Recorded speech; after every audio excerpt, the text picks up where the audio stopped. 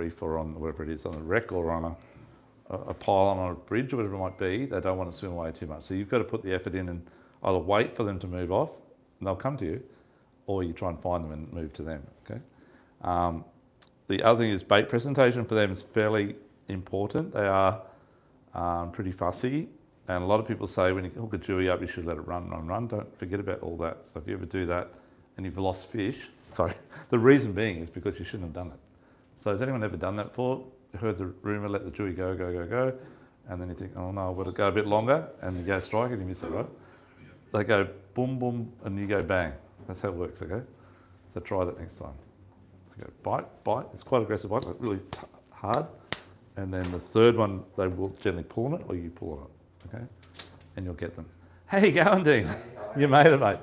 Do you know your seat number, sir? 35. Beautiful. We've just started, mate, so you're in the bad boys down the back, mate, the late ones. Thanks, Dean. We'll talk about that a bit later as well. So we'll start off. Okay, so Stewie does a lot of fishing in the seaway. So guys, when you're fishing on the shoreline or fishing out of the boat inside in the calm water, please hear what Stewie does. And you predominantly fish with live baits, Stu? Yeah, live baits in the seaway is definitely probably you catch more fish. Guys fishing plastics catch a lot of fish as well, but I just find liveys definitely work a bit better. Yeah, a bit easier. The problem is accessing liveys, right? So we all know how hard it is to get. Some days I've gone to the seaway with a bucket full of herrings. That's all I can get. I can't get offshore. It's too big a swell. Pike aren't biting, but Stu's going to talk about how to catch pike in a moment. Pike are a very good bait for Jewies, okay? But generally, as a last resort, you can either have some fillets, some mullet fillets, and tailor fillets are really good. So if you get too many tailor to see in one of your fishing trips, I suggest you fillet them and you salt them down, salt the flesh side of the fillet, hang it up somewhere outside the wife's not going to be mad at you, and let it drip all the oil out for about probably a day, all day in the sun, and then cryovac it or just wrap it in Glad wrap, and then freeze it and layer them in the freezer if you've got a bait freezer or somewhere that will let you use it. And it is such good bait, like for Jewies, okay? But because they're the days you just can't get offshore to get bait, or you can't get bait. Okay. So Stewie, go on. Sorry, mate. Yeah, so I think as Dougie said, the biggest thing is if you're going to live bait seaway, obviously you've got to collect the bait somewhere, somehow. We do troll and cast little lures a lot for pike, just generally around wave break. So you can do it in all weather. You don't have to go offshore and get yakkers or anything like that if it is cracking across or it's quite big swell. And we just troll little hard bodies. So I generally use very small ones around say 2 inches long, and just sink-in ones work better. Because if you get in hits, you can drop it back, you can cast a bit further, they troll a bit nicer. I'll cast it past these ones around. These are a little bit dearer, but they definitely work a lot better. Yeah, the Japanese ones, I'm not trying to upsell you, the Japanese ones work better for pike than the cheaper Chinese ones, okay? And most of the cheaper Chinese lures these days are nearly as dear as the Japanese ones, so they probably work out like $20 each sort of thing. Yeah. But easy to get bait. How do you fish them? So we're trolling them over the top of weed beds, shallow water, around that sort of 1.5 metres or 2 metres sort of depth. Yeah. And these are deep diving? Shallow, but you're only in a water that's about that deep, Ross, so you can't get too deep, it gets too much weed on. Just in gear, so as slow as you can go. Yeah. The biggest thing is with all of these little lures that are going around, you need to really work your rod real hard, real fast. So you basically, were you walking the fish underneath? Were you walking the lure? Pretty much, yeah. Yeah, so I was jerking around, darting around heaps, and they'll just nail it. Yeah, use a little bit heavier leader when you're tying onto them, about 15 pound, because pike have got very needly teeth, so you do lose a few lures if you use real light stuff. Yeah. I was using light leader. Just a short bite. Yeah, just short. Yeah, so it's very important to get your preparation right. So whether you're land-based again or you're shore boat-based, you need to have some sort of live bait tank, bucket of water with a stone, like an aerator, or some type of thing. Otherwise, your bait dies extremely quick. If it does die, my suggestion would be to take out the backbone and butterfly it. They don't mind butterfly bait It's probably the closest thing you're going to get to using live bait. Next scenario, if it dies, is to fillet it and use the fillets. The fillets are good too. Okay, tailor fillets fresh are really good for Jew. They love it. They love it more than mullet or anything. So keep going back to the tailor, but tailor's good bait, but it's got to be 35 centimetres legal. Yeah. Okay, really important. So Stu, I think the other thing is with like your bait tank. To be honest, I just run it out of a bucket. I don't have a bait tank in the boat. It's a really good luxury if you do have one, but you've got to turn water over very frequently. So I just have a smaller 5 litre bucket, and I'll go a bucket in and a bucket out every 5 minutes. That's it. Yeah. If you're going to try to keep pike alive and you don't have a bait tank, they're even worse. You need a bucket that's quite long. As I've just got a rectangle one, they can't be bent. If they're bent, they die very quickly. They need to be like being able to move around a little bit. They just stuck up. You probably need like a 20 litre bucket because they're quite long. Yeah. Yeah. Yeah. Anyhow, so bait, going to get pike, or we're going to get some herring on the bait jig. If you're going to get your live bait and your land base, I suggest trying around bridges or jetties, or taking a cast net with you. Troubles on the cast net where the Jew are is generally snaggy, so you don't want to wreck your cast net up, but try and work out where your spots are. Logistically, if you find, like a lot of spots I go to, are sandy areas to get my bait, like mullet and stuff like that, or little diver whiting.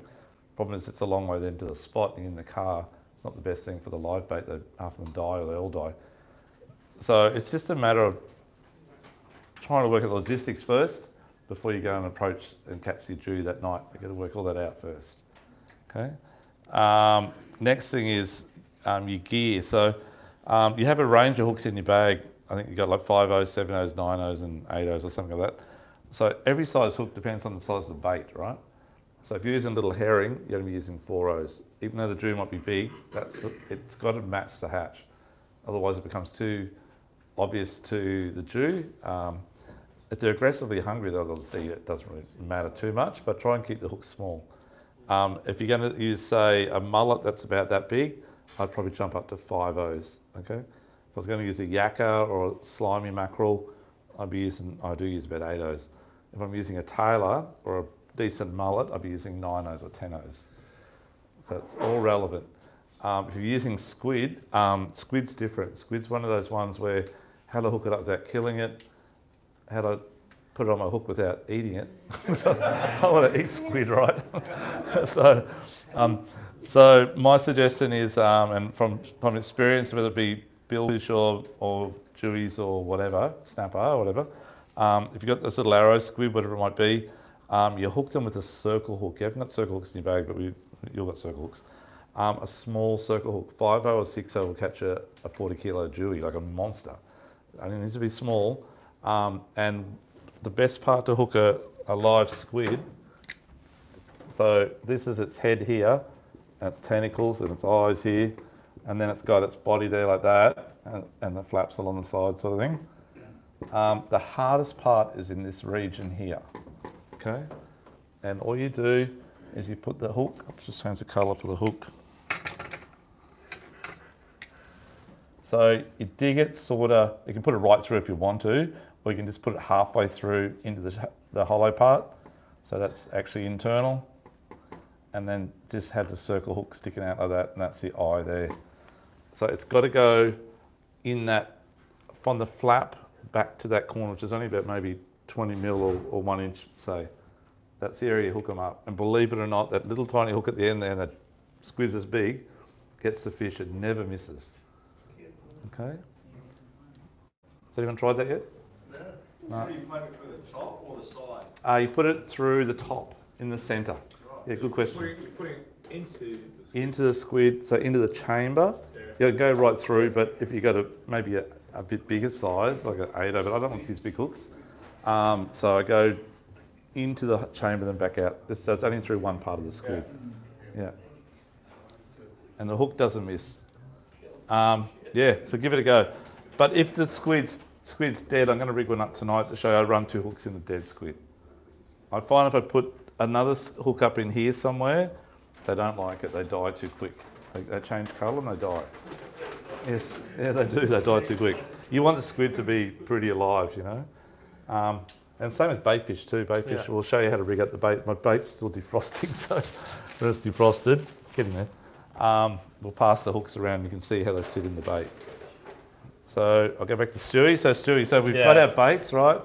He's got the hook right size. Lead us, what size do you use? I think the biggest thing is as well, like when you're fishing the seaway, there's so many brim and little pickers and stuff like that. Live is definitely going to be the better option for you.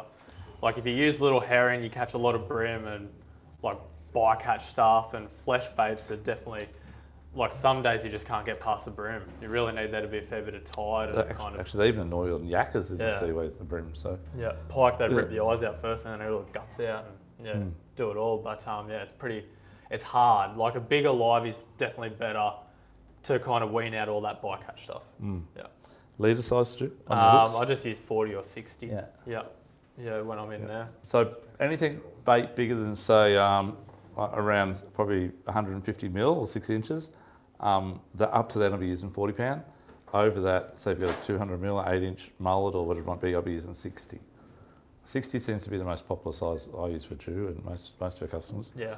Yeah. Sinker with it sit on top of your bait. You just fish differently. Yeah, I fish a bit differently. I fish the sinker.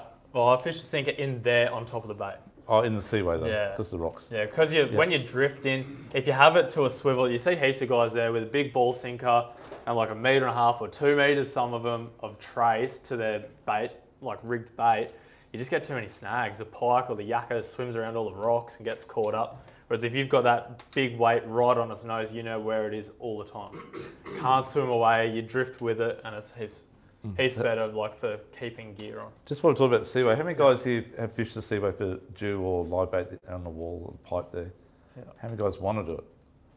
A few of you? Yeah, okay. So the biggest hassle you got is snags. It's like heaven for us because you guys lose lots of gear, and I do too when I'm fishing it. But I put the other hat on. But it is it's where the fish hold, right? And I think every stick that comes rolling down in floods from like the rivers ends up in that hole because that's how bad it is when you drop your line down. Yeah. So you, as Stuart said, you need to fish your line vertical. You can't actually cast it out. You must drop it straight down. And if it starts going out, you back the boat up onto it and drop it down, okay? And you sort of just on the bottom, off the bottom, hope you don't get snagged up sort of feel. That's about what it is. Yeah. And but if there's a Jewy there, or you get jacks, obviously bycatch and other stuff, but it'll be the same deal, boom, boom, bang. Yeah. The worst thing, I don't know how many of you guys have electric motors on the boat and all that, but the worst thing you can do there is spot lock. It stuffs everyone else's drift. It's very inconsiderate. I hate it. But the other thing is, Still does electric. You get too many gear. You lose too much gear. You're fishing out there. You don't know where you actually are. So if you can drift with it, like sure, use an electric to like adjust or whatever if you don't want to use your petrol motor, but it's going to be a lot easier if you drift with it. You can only use it probably on the low tide or high tide for that half-hour window, because it's going to be, as Stuart said, if you spot lock, your line's going to go shunk in the current. The current's about, I don't know, 4 to 6 knots there. It rips. So current's a problem. Use bigger sinkers. So the most I'd use it in seaway is probably about a 10 ball, which is, I'll pass that around actually. That size. 7 balls a good size. Yeah, same deal. Exactly the same, mate. Exactly the same amount of snags too, by the way. Really? Yeah. So jumping bar is really good from, actually, I haven't caught much west side of Swan Bay entrance. It's predominantly from Swan Bay entrance to really the point right around sort of 300 metres east. That's the honey hole. Sometimes they're right up hard on the jumping pin on the end of North Stratty. Yeah. Yeah, so the North Stratty side. So sometimes they're hard up against the bank, and other times they're like 50 metres out in 50 foot of water, just sitting there in the current. Okay, I got mates up there that fish. Has anyone fished jump in here? Does anyone show of hands? Yeah, okay, a few of you do.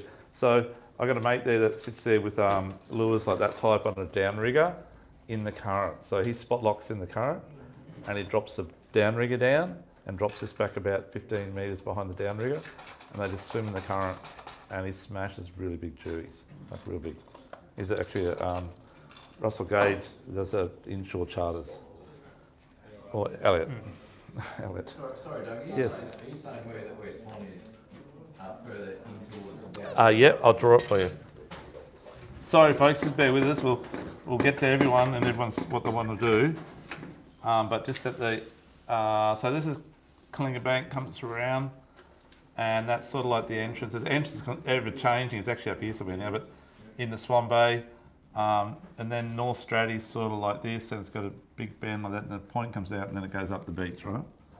And that shallow bank sort of along here. And there's a drop off there, it just drops down like 20, then 40 feet all the way along here. And this is sand as well. Comes in here a bit closer. And all the stags, all the sticks and timber are all through here. All the way through here. So you get lots of snags, but that's where the jewies are at times. So you're talking like about from here the back wall off the bank, where it just drops straight down. Sometimes they're right along that edge, and we caught quite a few on there. But most of the time, the end of this is the end of South Straddie, sorry, running out of ink. End of South Straddie sort of here.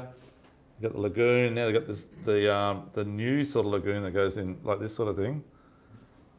And then that's broken waves here. Do you all know what I'm talking about there now, sort of thing? So it's changed like that now, right? This goes, well, it's probably not like that, it's probably more like that, sorry. So the waves break over here at high tide and they roll up against here. This point here actually is sandy out here and it break out here as well. But through the channel here, which probably from the broken waves here to there, is only around about probably 100 metres, I dare say, if that. It's getting narrower.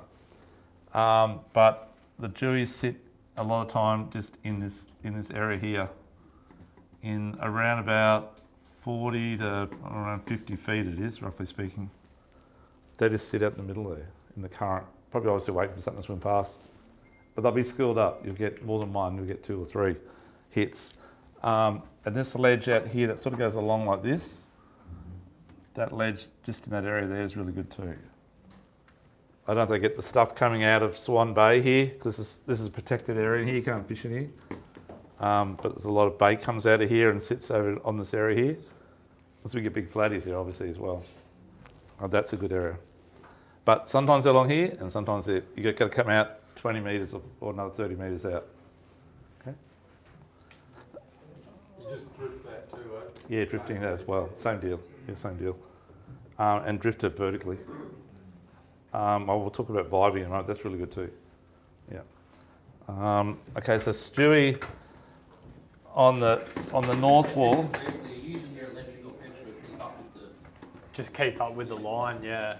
Yeah, I generally just use the petrol motor, to be honest. I just got the tiller, so I just always back up to it. To be honest with you, fish out the back corner. when the current's ripping, it's really hard. Even like if you got an 80-pound motor, electric motor, you may be able to hold yourself in the current, but most of the time they'll just drop out because it's too hard for the motors unless you got super batteries. I don't know, lithium, maybe a bit more power. Yeah. So the seaway wall. I'll just quickly draw this up real quick. So this is the north wall, sorry, and south wall.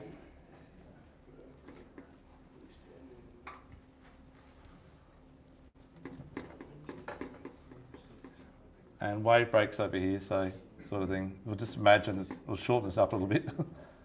North wall and south wall, the wave break. And that yellow beacon's in the middle here. And the seaway tower's here, and the pipe goes across about here somewhere. And you got a sign here and a sign here. Okay, so with the seaway, it has a few holes in it. So I would dare think most of you, bar the land fishers, and we'll draw where to get them off the rock wall too here, guys, as well, if you're land-based. But if you own a boat, the best places to catch the Jew are by far the number one. I used to fish, but would be in this sort of area here, and actually even out a bit further, but is that sort of area you fish? Yeah, at? pretty much, yeah. And then the other area, I find the north side of the seaway, there's a green here, another green here, another green down here. No, there's not. No, That's it. way That's down that right in there. Yeah. So this area here, on sort of a bit over halfway, is really good for jewies on the pipe. And if you drift between the green on the run out tide, sort of between a bit to the south of the green and down to around about that area there, that's a really good run. Okay. The best time for dewies, I believe, in the seaway daytime is on the last hour or 2 hours of the run out. I don't know used to. Yeah, I definitely like that last run out, first the run in. Yeah. Most guys try to fish the high tide, right? Most of you probably would. That's just not the best time. It's a good time at night time, the last hour of the run in. But daytime, last the run out's better. Doesn't matter if it's 10 o'clock in the morning. If you can get it, obviously at 6 or 4 in the 6 in the morning, 4 in the afternoon, or 5 in the afternoon, that's a really good time. Okay. But that's the area you fish. But you got to remember, it gets a little bit rough across here, right? You get a lot of pressure waves and turbulence, and if it's blowing northeast, it's really ugly. Southeast is not too bad. But the swell at the moment, the way the bar is, it's sort of breaking out across the front, across this area here, on an angle like that.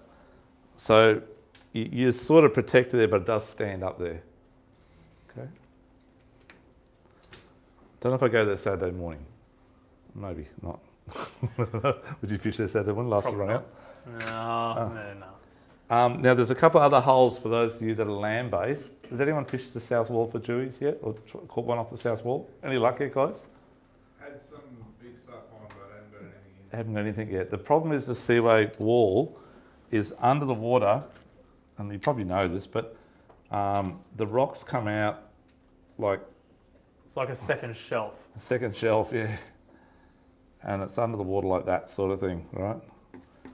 And that's about probably, I don't know, from here to the back wall, or maybe about that. So you've got the rocks come down, and then there's a little bit you can see in the water, then it goes down again, but then it goes rocks again. So if you're drifting, you get caught in those rocks all the time. Same in the north wall. It has, like, it comes around. This is that terrible penny. Sorry, guys. We've got almost good penny somewhere. Okay, that's it. So it comes around like that as well.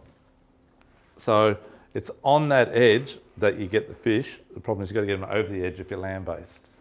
So that's probably where you lose them off the rocks, maybe about 15 metres out, guys. Yeah, around about on that ledge. And there's a couple of really good holes. So if you know where the rock wall, the rocks used to be up here, and you used to walk through the middle of the rocks, I think there's actually like a little sit-down station there now. Yeah. So there's actually a hole. That's the tower right here, right? There's a hole just here, and it's actually nearly 60 foot deep. So that's where, if you're boat fishing, not many people know about it. We fish that area a lot, and we get dewies there. It actually comes out to about here, actually. It comes out a fair way. And if you're shore-based, it comes right into the edge there, really close. And that's where I'd be fishing more than out the end here, if I was chasing dewies. And you'll get dewies at night time chasing the squid and the mullet in May, which is one reason I do the seminar now, all the way pretty well from here around to here, around to where the red is around here. There's another red over here, obviously. And they'll be chasing the dew all the way along here. The dolphins will as well, but you'll hear, dewies are different to dolphins. Dolphins, you hear the ch noise when they spit out, or they blow their out. Dewies, you just hear the crunching sound when they're chasing the bait. But that's a really good spot. Okay, so if you're land-based, give that a crack. I've never caught a fish there on lures ever, guys, as in dew, that is. Okay. Stewie, do you want to add anything to that at all? No, I don't think so. I think, I definitely do drift this if you've got a boat. And as Dougie said, the biggest thing is it's where the rocks meet the sand. It's definitely where they patrol along. They don't just sit over the top of the rocks, and they don't just sit in the middle of nowhere. They're around structure. Yeah, so you see Ian Banks' photos, the diver guy. Does anyone follow him at all? If you don't, you should. On Facebook. Telling us about online? Yeah. 50 fish or something? Yeah. Does anyone follow Ian at all? It's great. We're all a bit green as well, so we're following for the good side of things, but also checking out the fish. But he's always diving the seaway pipe. And the other day, I don't know if there was literally 50 or 100 dew in the school. and they're just doing their normal little circles round and round. And I'm guessing he was in this vicinity here somewhere, because that pipe's it's probably about the size of this table, and it's sort of unearthed in most of the spots, but some places it's pretty close to the bottom. Other areas it's quite high and unearthed a fairly bit underneath with rocks and stuff, and they just seem to go around in circles in that area. But there's a couple of gentlemen that fish on the run-in tide out of boats, getting back to the boat side now, and they'll anchor up about 20 or 30 metres away from that pipe in that raging current. They put a reef anchor out, obviously, and they use really big sinkers, and they use like the sliding system, which is, we got them downstairs. They're like a little It's like a little plastic slider with a clip on it. That's right. It's like a little thing like this, and your line goes through the centre, and it has a clip on it, like a safety pin type thing. Yeah, like that sort of thing, like a safety pin, and you put the snapper lead on there. So they're fishing with a pound snapper lead, but the live bait pulls through it just like a ball sinker. Okay, so it enables them to fish in that raging current with a big sinker, but fishing it like a normal type sinker. So they'll sit there, their line probably hits the bottom somewhere around here, and their bait's sitting back around where the jewies are in the thing there. The only problem is you're sitting in the middle of the seaway, so it's not a great thing to do on a Saturday or Sunday, but definitely a good thing to do during the week. Doesn't stop people. Yeah, no, it doesn't stop people, that's right. And at night time, we've actually sat back here and done the same thing, fishing back that way at night time on the run out tide. It's pretty safe where you are there. You just got to make sure your anchor doesn't drag. Okay, and don't fall asleep. But yeah, so land-based, that's the best area, I believe, or if you can find them chasing bait along here. Look, there are some guys that throw lures in at night time when they hear the Jew crashing, and they're generally a big soft plastic in this sort of vicinity, which we'll talk about down south in a moment. That type of thing, quite big, or they'll throw a big lure out, like the one I showed before, something like that type of thing, quite big. Shallow diving, big loud rattle, and makes a lot of noise, and throw it into the fish that are moving around on the surface, crashing the bait. And they'll crash the mullet right up into the shell under the rocks, and they'll be right there in the rocks too. Don't know if they hit a lure that close, but I have one rigged up anyhow. If you want to have another crack at the Jew out of a boat again on the seaway, this area here we've done really well as well. So there's that green's actually over here somewhere, closer to here, and on the wave break island like that, you get an eddy on the run out tide that's in this area here. Same place where they dive a lot. You see the dive boats there. And that's also the Jew place, and it also holds a lot of yakkers. So it may be worth a go with a bait jig there for yakkers if you can't get offshore. How deep's that hole there? It's about 40 feet, 30 to 40 feet, out towards the little floating buoy here. Yeah, and actually, we saw people diving, and I just thought they were around. I thought they were just sort of training. oh, they are. They do diving there, but there's a lot of fish down there too. But there's a lot of bait there, and there's actually quite a few people get there and just rape the bait, catch the bait to eat, obviously. But there's sometimes slimies there as well, but generally yakkers. Okay. And there's another hole on the other side just here that's 60 foot deep, and not many people know about that either. It's just on that side there, over there. How far off? Sorry, mate. Lots of bait in there too, yeah. How far off that wall is that one on the north? That one there? Yeah. About 30 metres, 40 metres to the exact north/northeast a tiny bit. Yeah. So that also holds Jewies on the, you've only got like that hour window in the tide. It doesn't work that well, and it runs too hard there. Yeah, it probably runs harder there than over here, believe it or not. First hour of the run out. High tide, first hour of the run out, last of the run in, or the bottom and the first of the run in would be good too. This spot here is high tide and the first to run out, or 2 hours to run out. You can sit all night in that eddy, there's no current. So fish really small sinkers. I'd fish probably a bait on a float with a light on it at night time, and I'd also fish on the bottom as well. But you get big shovel nose there too. But once it gets daylight, you catch kingies, you catch a lot of different big flatties, everything. But you got to get out full of divers get there, they don't like it. So, yeah. I think that's probably about it on the seaway. You know, we caught Jew down here. I caught Jew drifting down through the middle here. You catch them everywhere, but they're the main areas of the seaway. And that's going to be the main areas that you guys are going to fish, I think. Okay. For those of you who are land-based and want to catch one off the river sort of thing, I'd probably suggest maybe, there's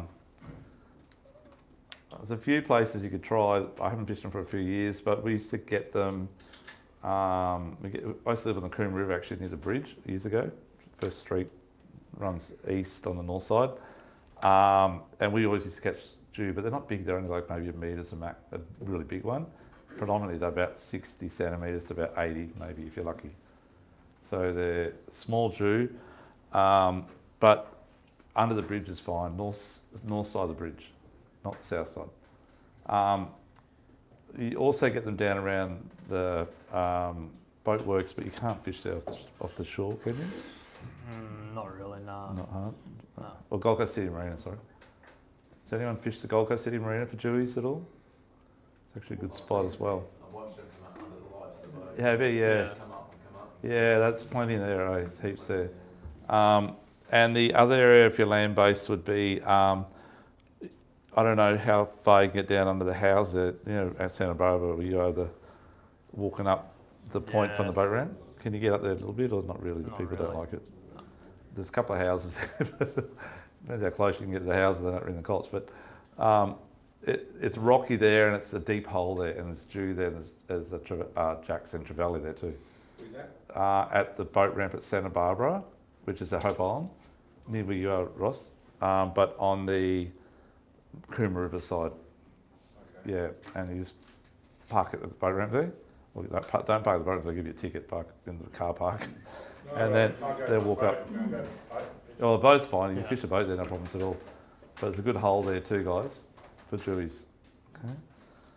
Logan River's really good too. I see someone posted today, I can't remember the gentleman's name. He fished up there once in last night. They got like 9 Jewies up to a metre, you know, they did really well.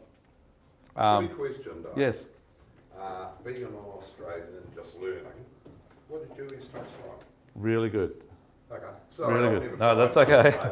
That's right. I'm going to talk about the worm factor in a moment. So, has anyone had Jew and got worms in the Jew? At all? A few of you have, maybe Graham has. It's not a common thing. It is in trade Jew, but not so much silver Jew or mulloway. But when you do get them, it's generally a lot in the river. You get them in the river. The ocean ones are pretty clean. You get the odd one, but it's generally if you're fishing in the river for some reason, I don't know what they're feeding on to give them that parasite. The worms don't do anything bad to you. You can cook them up if you want to, or you can cut them out if you want. It's up to you guys. But I definitely would cut the section out. Into the flesh. They get into the Yeah. flesh, and they're You always normally in the, jump them straight away when you catch them. I've heard. Yeah. they're still there. They're embedded in the flesh. They're like a little hump on the head. We can't see it. It's just like a bulb with a like a spaghetti end on it. Yeah, you're right. Yeah, and they're normally in the gut area or on the rib cage, above the rib cage, up on They're the on top that bottom shoulder. half. Yeah. So if you cook Yeah, the yeah, if you cook it the doesn't fish, matter, cook it's it. got that parasite Yeah. there. Nah, sweet. It's Yeah, fine. you're right. Protein. No sashimi. No sashimi, no. Unless you like them wriggling in your mouth. No, they don't wriggle. They're like rigid in there. I've never seen one move ever. Even when I feel them, they just sit there. I don't know what the deal is, but yeah. Anyhow, don't worry about the worms. It's all good. Eating quality is fantastic. You say the good thing, but you put it wrong.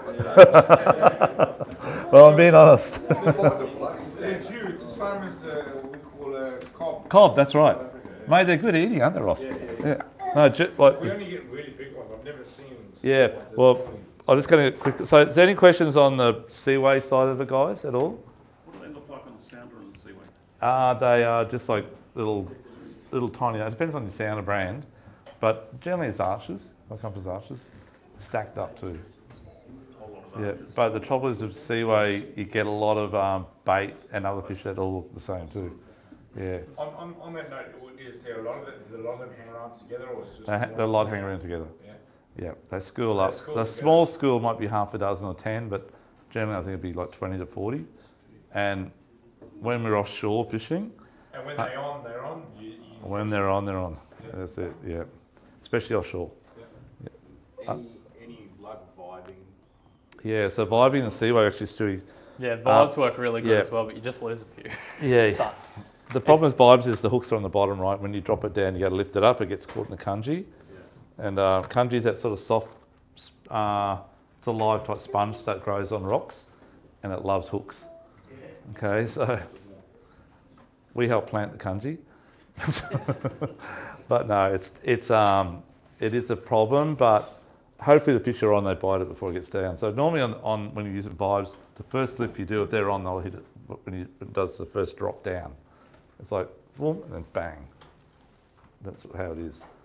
Same with vibes, if they're out too far on the back, you need to back up. You can't afford to have it dragging anywhere near the bottom. It's got to be vertical, and you're fishing it vertical. Do you sound around and look for the schools before you drop? nah, Just I stand around and area. look for where that rocks meet the sand. Just fish that edge. 47 to 52 feet is my favourite depth on the seaway there. What's your favourite strip? Mine's about 52. Oh, mine's about 50 to 58. 50, 58. Okay, so you're just down a little bit further. Yeah. So you just sort of get your little line up and you keep going. Jigging it almost. Vertical. Jigging. Yeah, very slow Yeah. run. Yeah, the biggest thing is as well, for their size, they're not very heavy. So you need to do it really on a tide change, or very close to it. It's hard to fish like mid-tide. Yeah, so high that tide. 10 ball going around before that, I think that's about 92 grams or 108 grams, something like that. Where the biggest vibe here, I think, is about 42. 50. 50 grams, yeah, but it's also got More got body. volume, Yeah. body, so it's going to get more time in the air, in the water. Yeah. Just on live bait, I see live garfish. Yeah, live garfish, mate, they love garfish too.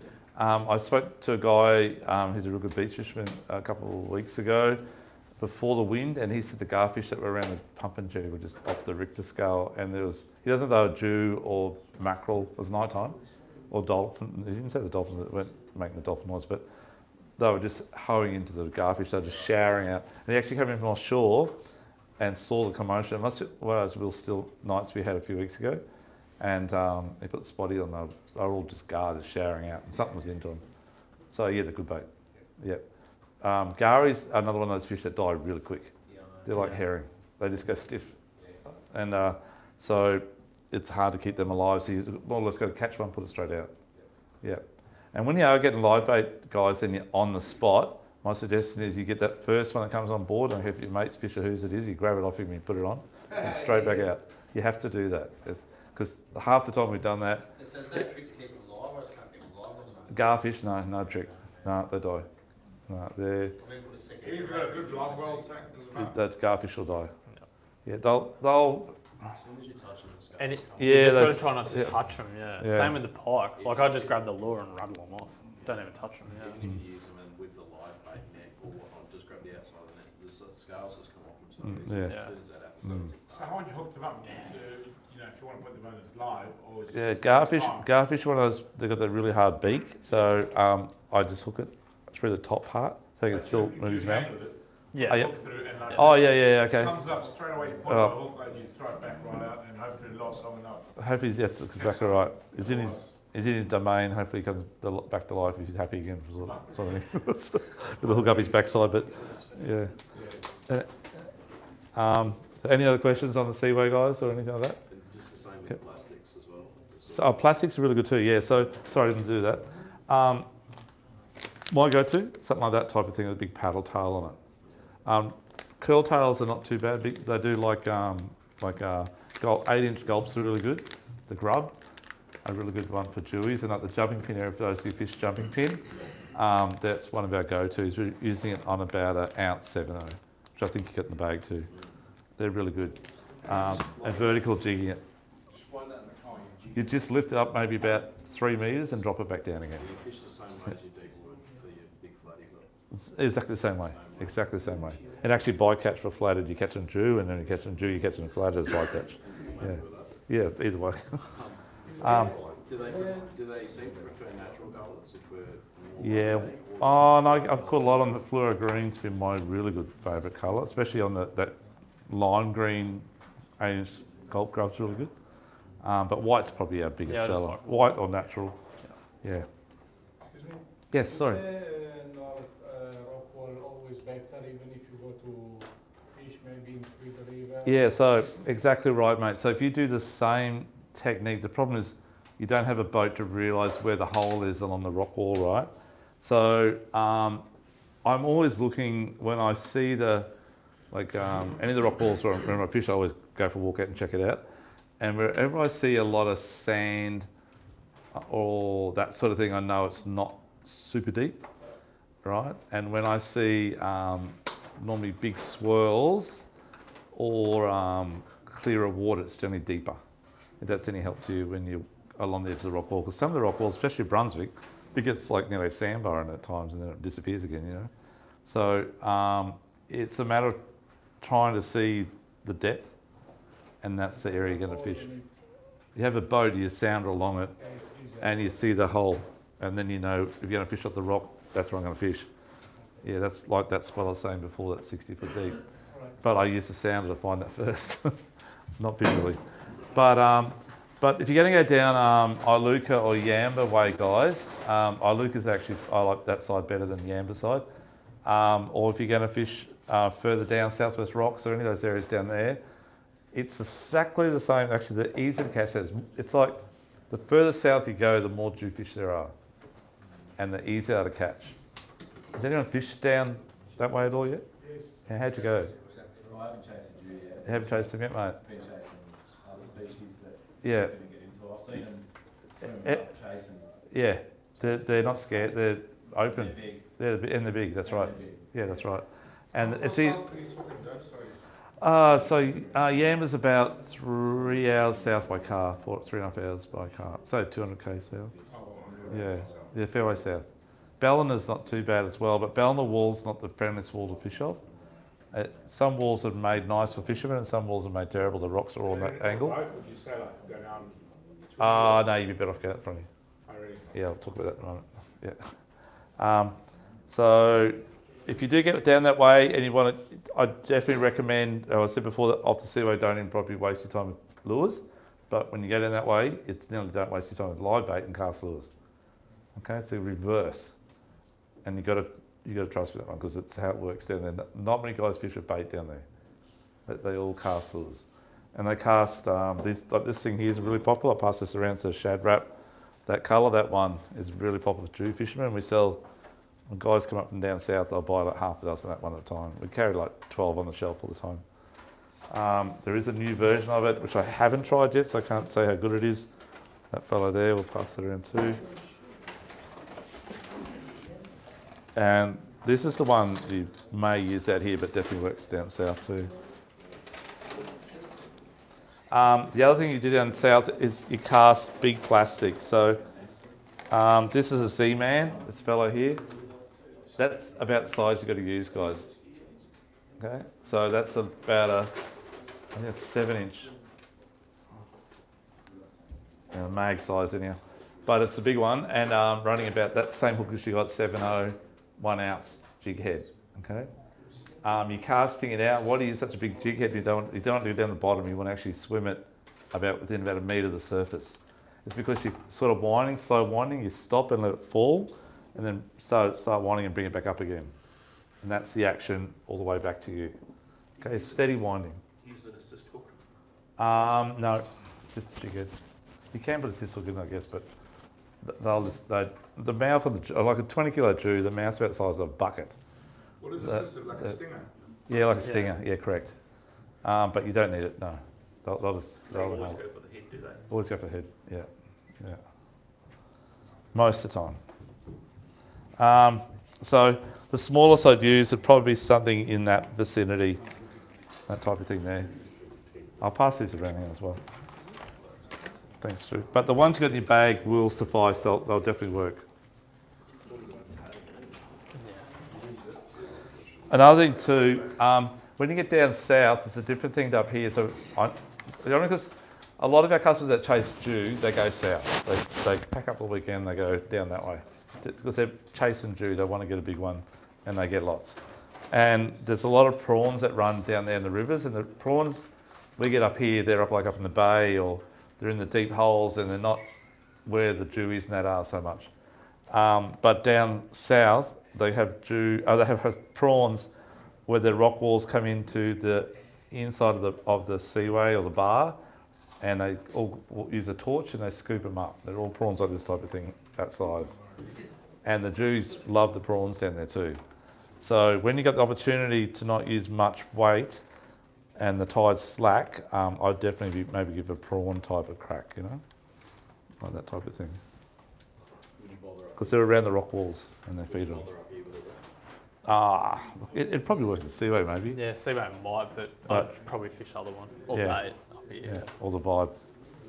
It's a little bit different. I don't know why, but this is the way it is. Yeah.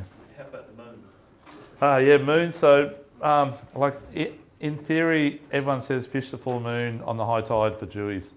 It's probably right, and it's when they're fairly active and the bait's fairly active too. But I think they follow the mullet that come in is more important than the moon. If the mullet come in on the whatever tide it may be and whatever moon phase it may be, they're there too. So you need to know about the bait more than the currents or tides or moons, and then try and work with it on the tide, on those other things, okay? You need to have the bait. All fish are the same. Bait holds fish, simple as that. If the bait's not there, sometimes they don't want to know about anything. Or they're not there. Yeah. So, but if I was going to say, I'm going to go out daytime fishing, like Stewie said, and I said, it's got to be low tide, preferably afternoon or in the morning. And that's when I'm going to fish the seaway or fish wherever. If I was going to go night time in the seaway, moon's good if you can see easier. You can see everything, you know, and your land base especially because those rocks are dangerous. So I'd probably say give the moon a crack. The trouble is the tides are so big at night, they run so hard. So you've got to put up with that, but the fish will be there probably, yeah. Traditionally, the full moon of May and June are the other two Jew type, and July's not too bad too. Yeah. Beach fishing for how many guys beach fish here want to catch a Jew off the beach? Or surf. The surf fishing is really good. How many people surf fish? Actually, I asked that question probably first. So quite a few of you do. So giving the Jew a crack off the beach is quite good. You do catch them on, I caught quite a few other years on pillies as bycatch. Not intentionally fish for tailor, but I catch Jew, but they've never been really big. Maybe a metre. That's probably at Fraser probably. But if you want to catch one, the two things you've got to put up with is sharks. Sharks love Jew baits, okay? And lots of sharks around these days, we all know. And the other problem is trying to keep your bait positioned in one area, not moving too much. You don't want to move too much. Like a pilly you throw out, throw it up into the current, comes along, gets to there, you wind it back in, you throw it back out again. If you do that with a Jew bait, live bait, if you've got liveys, it's going to kill it by the second cast out. Because imagine getting thrown at 100 metres and whacking the ground. It's not good.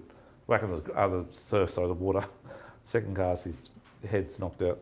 So you need to hold it in that position. So you need to use like a star sinker setup or a like a Victorian style with a paternoster style. And your live bait's hanging off a three-way swivel. So complete opposite way to what we normally fish. What about the slider one? Yeah, slider's good too, mate. That one's good too. And put a half-pound lead on it and belt it out on the edge. Obviously, if you've got a back bank that's closer, you just want to fish the gutter, you know. Sometimes they're just behind the surf break too. But yeah, that's the way to do it. But the best way, it's hard to get live bait unless you've got a tailor that you caught that you can rig up so it looks like you just caught it and put it out. The small one I'm talking about. Didn't hear that? Or if it's a bigger one, cut. If it's a bigger one, with normal size 35 centimetres, my suggestion would be to rig it up with a double hook rig, which will show you when that bait's defrosted, how you rig up a live tailor. So live tailor is really good. But my best catches have been, guys, just on tailor fillets. So tailor fillet, 2 hooks, one in the back, one in the up towards the front. Pull it reverse way around, so pull it from the tail end facing the rod, facing you, and the wide end at the bottom. Does that make sense? Yeah. And just belt it out same way, mate. Big sinker. You can get broom and stuff packet, but any big Jewy's going to come and just inhale it. Yeah. So just try tailor fillets, they're really good. And do you have like a swivels with leader there? Yeah, so that slide rig, you probably want to have an upper on it maybe, or you could put a you know, like the beads we use on a float stopper bead, the large size, and just a Lumo bead or something like that. And that you can actually position wherever you want, and that's as far as the line as you can take out before it stops. Okay? Or two swivels, yeah. But yeah, so surf, the contention is trying to hold it and sharks. A lot of big shovel nose too. Yeah. But a lot of Jewies. A lot of Jewies live in the surf. Yep, especially around bar areas. So obviously rock walls again, but where you've got no rock wall, fish at the bar at the sandy spit side. I think, by memory, Southwest Rocks on the north side is very good fishing for Jew. But I think it's a green zone now. I think they changed it. That's a really good spot. Did well there one time, many years ago. Okay, so any questions on that at all, folks? Okay, all good. Okay, so is there any questions? I know land-based is, the hardest part of land-based guys, you need to find someone with a boat. And I'm talking about the ones not beach fishing, just the ones estuary river fishing. Because it's hard to get spots, all the good spots have got houses on them, or you just can't get to them, you know? Golf course or something like that. So my suggestion would be to learn to fish the rock wall or the surf, or if you want to get Jewies, like as in get a good one or a few more than one, little one, or get someone that's got meet a mate's got a boat. Okay, simple as that. You don't need a little tinny. Yep. Okay. Any more questions on inshore? I think it's about inshore. I think That's about it. yeah, cool. Okay, we'll go offshore because we'll get into it. So offshore, a lot easier, a lot easier, and there's not much to know about it. Bar get out there and know where the spots are. So I don't have a sheet for the inshore guys, sorry. I do have a sheet for the offshore guys. These are all marks I pulled out of my GPS from north of Jumping Pin, just north of Jumping Pin as around the Dragon sort of area. Sully's is a very good area, Sully's Reef, down the Cotton Reefs, and then all the blocks. The blocks is my favourite spot, guys, okay? I'm being open with you. They're about 5 k's northeast. Yeah, about maybe 7 k northeast. Yeah. About 23 metres or 25 metres, sort of thing. And then those blocks, Yeah. So the blocks, if you just want to know in your head where it is, it's the one that says.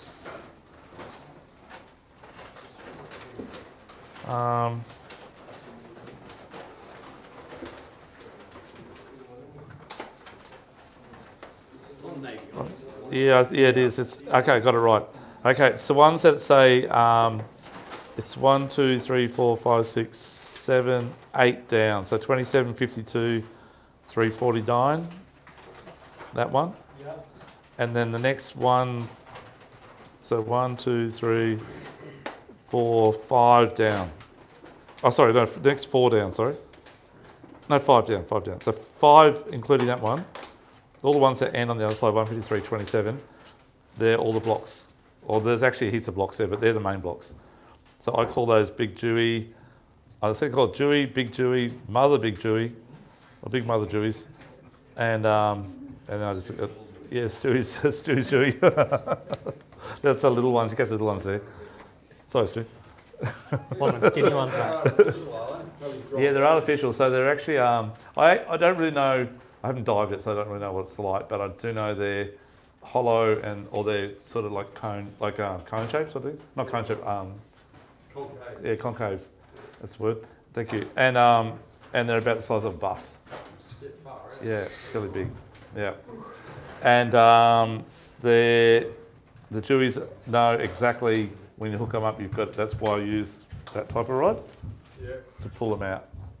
But we do use light stuff too. Daytime, not so much nighttime. Daytime, you tend to get bigger ones at night. And when they're on the bite out in most of these areas here, half these areas are daytime, half these areas are nighttime spots. That's up to you guys to work that out. But when you're fishing night time for Jew, if those of you who haven't done it, how it works is you get your live bait, you head out about 4 o'clock in the afternoon, spend an hour getting your live bait, it goes dark down about 5:05. You want to be there with your line of water on one of those marks at like 5. And then you're just sitting there and talking to your mates, nothing happening. And it might be slow drifting, you might be anchored, you might be spot locked, whichever it may be. Most of those blocks, some of the better ones, some of those ones you got there, may have 4 boats in the size of this shop nearly, okay? Like generally mates and other boats too, because otherwise if you sort of come in, they might get a bit cranky at you. So the secret is to get off work early first, that's the secret, okay? And then you sit there and then the sun will just go behind the mountains behind Stratty, and then at that first hint of darkness, it'll be like the light goes like that, and next week you feel boom, boom, bang, and that's on. You're on, and next your mate's on, and then he's on. If you've got 3 in the boat, and it's like that sometimes. We bagged out in like 20 minutes with 3 of us on board, six Jewies over 1.20 m. You know, like just crazy. And what do we do now? And other times we've been out there and we've been waiting, and as soon as it goes dark or the moon's risen on the other side, I'll come up just on the breaking, and next week I'll come on the bite. That time might be 6:30, and they'll just come on. And when they come on, it's just like bang, bang, bang again. And once they're on, it's very, very easy to bag it very, very quickly. And the trouble with Jewies is they don't, because you're getting up a bit to get them off the bottom, or sharks, whichever, get a few heads back. The problem is their bellies, I don't know what they do, they expand, whatever, they don't release too well.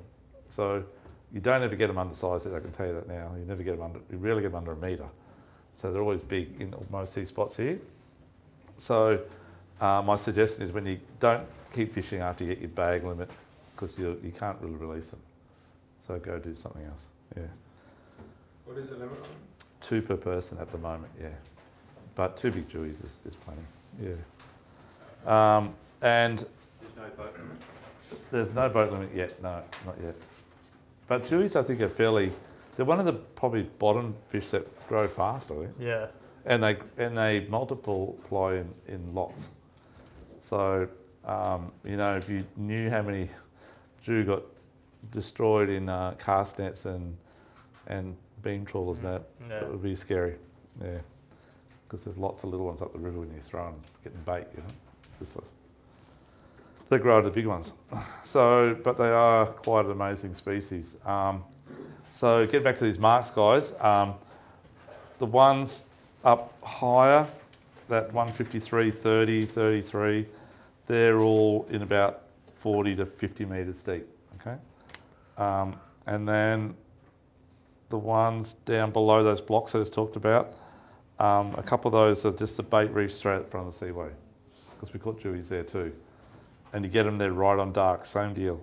I've caught them on the Aquarius, it's a wreck just on the Dead Man's Bank on the north side of Dead Man's.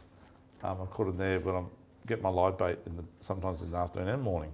Sometimes I get the morning waiting on the daylight to crack, and first livey, and actually Liam will show a video a bit later, we did exactly that. Dropped the livey straight down while we're getting the liveys, and got a Jewie straight away. The ones down further are all in that sort of 40 to 45 metre mark down to about as far as east of about Main Beach. So Main Beach up to Jumping Pin area. A lot of Jew. You don't go far because no need to. No need to. But in saying that, my brother Paul and I were down off Tweed once out at, we call it Deep Southern. It's in about 85 metres or 88 metres deep. And we were catching Jewies. I was quite surprised. And then, and we're catching quite a few. And then another time, we were up off Jumping Pin in 118 metres, a pearly spot I got, and we caught Jewies there once. And then the big shock for me was I went out on a charter boat off one of our friends through South Passage, and Morton, we went up out at Deep Tempest on this wreck in 142 metres, and all we caught was Jewies on liveys. And I said, I can't believe they're in this deep. And he goes, No, the next wreck's out's in 180. We get them out there too. where So was they the go bait? deep. Was the bait down the bottom? Or? Yeah, the bait was on the bottom. Yeah, the bait was on the wreck as well, but we had got live bait before we went there. Yeah. And just dropped it down. Yeah, yeah. So they can go deep and they can be very shallow, but generally they're shallow. Generally they're with 50 metres or inside of that. Okay. There's probably dewies in most of your spots for this next 3 months that you snapper fish. You just got to have a livey out. The best thing about putting the livey out this time of year is you get cobra as well, and you get snapper on it as well. Unfortunately, you get sharks too, but part of the parcel. Yeah. But we're gonna actually start on, was meant to start on lures first, light fishing first. So we ourselves do a lot like this type of fishing, ball rubber fishing, this type of thing. And during the day or early morning, the dewies hound these type of things. And we've got a few customers that specialise in that sort of thing, and they get like lots and lots of dew. Also slow pitch jigs, like this type of thing, just a little slow pitch jig, very, very good as well. And the action on that's very easy, it's just very slow, a couple of winds, stop, shake the rod, and then it's a couple of winds again, stop, shake the rod, a little bit of a lift if you want, wait, and they just jump on. It's as simple as that, okay? It's about as easy as it is. There's no real thing to it. The secret is just to know sort of where they're hitting it, whether it be on the bottom or 10 foot off the bottom or 6 metres off the bottom. And that's the area you get ready for the next time you're going to drop down again. So understand the depth. 2 winds, 3 winds, 4 winds, whatever it may be up. Okay. Before you do that jigger, do you find on the sounder? Yeah, you find them the sounder. So you'll see that they come up like I was saying before. They are bigger. Baitfish obviously comes up as a bit of patch where they're individual around it. Yeah, you find Yep. on the sounder first. Yeah, mate, 100%. So, although in saying that, some of the blocks I fished at, we couldn't find them on the blocks, and a couple of times I've been out there in the same scenario because I can't get to the block because there's 3 guys on there. I've got out here late, and it really annoys me, but I can't get to my spot. And there's like 3 there, 3 boats over there, 3 boats over there, and I go, well, and we've just actually sounded around and found them on bait in the middle of paddock. Yeah, right. So they come off the block and they follow the bait. That's what I always say, look for the bait. So you spot on it, look for the bait, and they'll be around it. Yep, and you'll see it. Yep. Yeah. So a couple of times it's been really good because the guys have been anchored up on the blocks or spot locked on it, and we've been 150, 200 metres away from them, just doing, and not much wind around, just doing slow drifts, and just absolutely creaming the jewfish out in the middle of the sand. And it's really good because they can't do you. So you're still drifting outside, so you're not anchoring up or a spot? No, I drift a lot. Yeah, I drift a lot. If it's like blowing 15 knot northerlies or southerly, whatever, no, I'd probably put the anchor out. Yeah, because it's easier. Yep. But if you pull the anchor up, it's not there and not biting, you might want to move to the next block. Because sometimes they're like that, they're not biting there, they're biting that one over there. So you might have to move around a bit.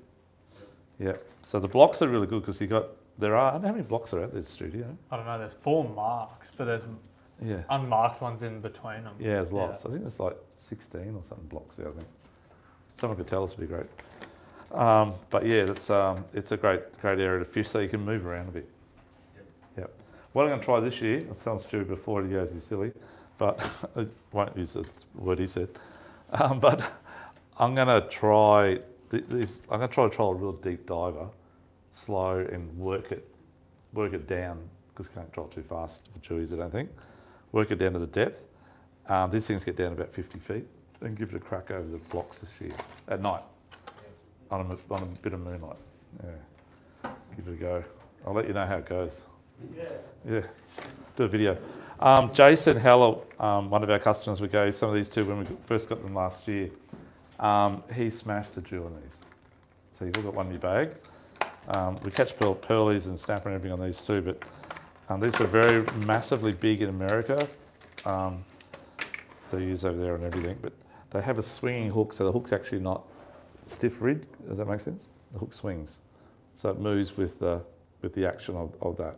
Okay, bucktail. And yeah, he said they're really, really good. How do you fish those? Yeah, so just the same way as you do slow pitch. wind up, sit it, jiggle it, lift it. You just got to vary action. Okay. I think that's probably about it on the lures. That's about it. The lures. Do you want to add to that one? No. Try and, Offshore as well? yeah, plastics out there are really good as well. Same deal, same thing. But you're using a jig head and actually fish to the bottom, not winding it across the top. If you're using slow pitch jigs, about 60 to 100 grams the size to use in that area from 20 to 50 metres deep. Okay. Do you find them picky on the lure size at times? Oh, they are. Yes, they are. So even though there might be big slimies there, they still want to eat that sort of size. You know, I did grab a bigger one out because a couple of times we have dropped down like a longer type jig, but again, it's only about 100 grams because the action works better in that depth. Oh, it sinks too fast. It doesn't really do much. It's too heavy. Yeah. So I'll pass these around. But you've actually got those in your bag, I think. Pass that around. So you're looking at the flutter. Flutter style is better. Flutter style is better. More action. That's why these things work so well because they're very underwater. They're very a lot of movement. Yeah. Okay, guys. So rigging up for the bottom fishing for the Jewies. I've got a snelled hook rig here, just a small one. I think they're 6.0s, like so. So if I'm using yakkers that are about that size, or slimies, or whatever they are, small baits, that's about the hook I'll be using, and that's about the length my hooks are between the two. And when I put the hooks in the fish, which I'll pass around in a moment, I don't put it down towards the back much at all.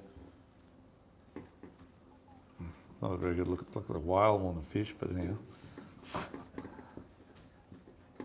Is that the Jewfish? No, it's a bait fish. Yeah, they got the little spikes on the side of the yakkers. But I'll put the first hook. I put it generally. I'll either put it through here, just in front of his eye. It's about where his nostrils are actually, and then out the other side. If you put it through the nostril though, it falls out sometimes. Has anyone had that problem before? And you end up pulling up by the hook that's down the back here. So Through the eye socket. through the eye socket, I think it kills them too quick. Yeah, so I prefer to put it in here and out through his nose. That stays in a fair bit, and he can still open his mouth and breathe as they do. So my hook will go, this is his mouth sort of here. My hook will go in here, oh sorry, his eye's back there, sorry, and out through, sort of through here. That's the first hook, okay? Imagine his mouth there, and his eyes there. So about through that, okay? And then the second hook, so this hook snells, that's the hook that's closest to the sinker. And as Stuart said before, I do the same. I run my sinker right on top of the hook, okay? And then that's that hook at the top here. The sinker's sitting on here, okay? Then this hook here, years ago I used to stick it up the top here, but they curl up and sometimes the hook pinches into them and they get stuck and they curl up and they die, okay? They can't wriggle too much. And also the hookup rate's not as good as the way I'm going to show you. So what I do is the line comes down here. The line's quite loose. It can be really loose actually, but I'll stick the hook in around about just past his dorsal, about here somewhere, and I'm just above. Imagine that's his skeleton there. I'm just above it, and I put it in about here, and it's the hook sticking out here, and the rest is internal, and it comes out. Actually, it goes the other way around. Sorry.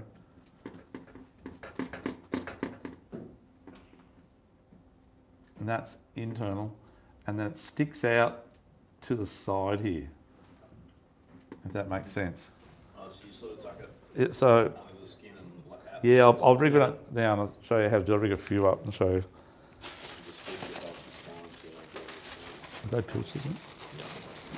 Do you want any more rigs? Yeah, if you don't mind, mate, yeah. I'll do some bigger ones. Is there any bigger bit? Oh, is it a fillet? That'll do. I'll put to a fillet as well.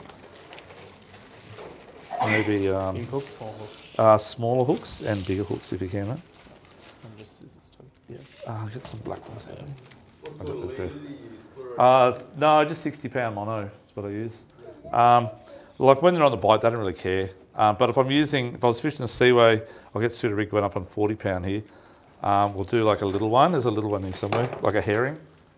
So imagine a little bait. And then we'll do like a medium size, like this size, like a little yakka.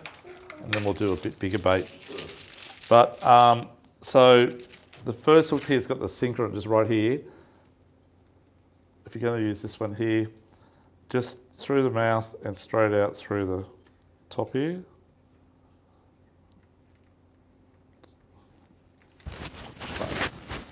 Don't do it wrong. Sorry. If it's dead, this one's actually got a tongue, has it? It's got something, it's got something in his mouth. Oh, anyhow, doesn't matter. That'll do. It's got a tongue, gets in the way. This is actually not a pilchard, it's a Indo sardine. And then this one here, okay, so we're going to go from the top down. Does that make sense? So from here, scale. Very different to a normal fish. Pushing it down and then sticking it out like that at the side like so. Okay? So if they do grab it head first, they're going to obviously get hooked on that one there, but if they grab it from behind and pull down, you've got it straight away. It's just hooked up. And that's how it goes. Just like that. That's as big a hook as I'd probably use on that one actually. I'll put it on there, pass it around. That hook can be a bit straighter maybe. I'll do the bit bigger size here, a bit better. What size lead is that one, Stu? Hey, do you want a little one? At least that. Oh, Doesn't affect us. no, not at all. No. Thanks, Stu. Oh, that's quick, right? Stu is very quick at tying knots. He is the knot guru. I give him the title. Undefeated. Okay, so this is a little, is these 4 O's, mate? Or 5 O's. Okay, that's right. So imagine that's a little herring, a little potty mullet. Okay? So same deal. Start through here. Shall I put the bottom in first?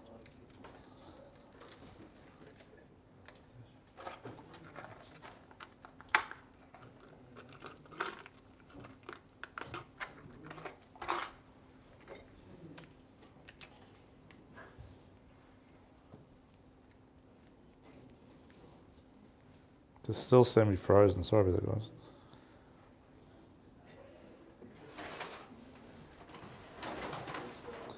So the secret is not to have that line too tight because you're going to curl it.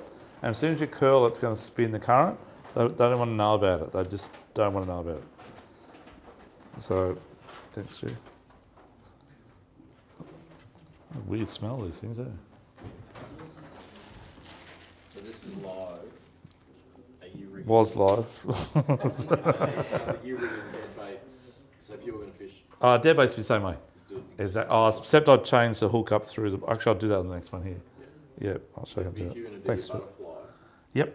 you did the same thing and just have a hook Beautiful. in one of the flaps on your side. Yeah, so do a butterfly. Do you want me to do a butterfly for you guys? Yeah. Actually, butterfly I like using with a circle hook just through the mouth. Not even a second hook in it, but I'll show you how to put a second hook in. We don't have a knife there, do we? Yeah, in that top drawer. Top drawer. I'll pass these over to you. Then. Okay, Doug. Thanks. Yeah. Thanks, mate.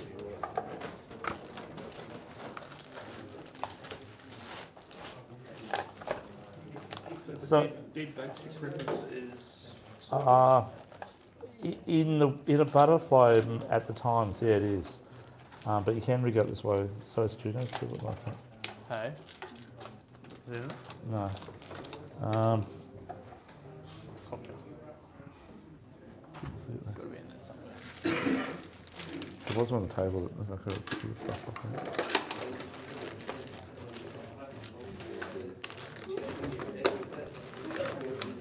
So folks, looking for a fillet knife for a tackle shot, but we can't find a fillet knife. Oh. No. I'd rather use the one downstairs, don't you? Okay. Is that all right? Yeah, the one we just use for cutting the boxes open. Oh, it'll be a bit blunt, but Okay. you all right? Yeah. Bear with us. Okay. Do you fish, because you've got multiple guys on the boat, but do you fish the two different styles at the same time? So, Different size baits. no style. So if you're going Oh, to yep. fish liveys and say drift through, Yep. someone else going to fish with jigs or plastics. Yeah, daytime, yes. So gentleman's asked if we're drifting daytime. On daytime I will. He asked to use different techniques, like one guy's jigging and other guys are using live baits. The problem is with live baits is it's going to get in the way a little bit. And you constantly, if it's a bit windy, you need to reverse back, guys. You have to, I didn't tell you that yet, but you need to reverse up so the bait's nearly vertical. Not quite vertical, but nearly vertical. So a lot of time we're drifting for Jew, because we're in 20 metres deep, 25 metres deep, I'm on motors going the whole time. And as soon as my line gets out a bit, I'll say, guys, it's going to back a little bit. I'll just back a little bit and bring him back in line again. But for the guy that's jigging, and he's got a light jig, it'll go that way or goes the wrong way. So it's like when you're jigging out for snapper, same deal. So you're either doing really one or the other. So if we're going to jig, we just jig, or we'll jig, yeah. Thanks, Stuart. Are you constantly handling the live bait? If you've got Yep. a livey out, Yeah. you're holding the rod the whole time? Holding the rod the whole time. Oh, not always. I'll show you that in a minute too.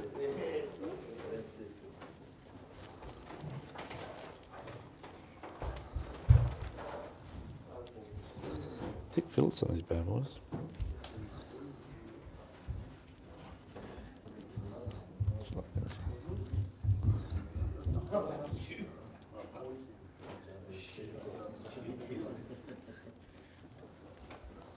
Oh, it's a bit soft. Is that big something in here? Big sperm bank.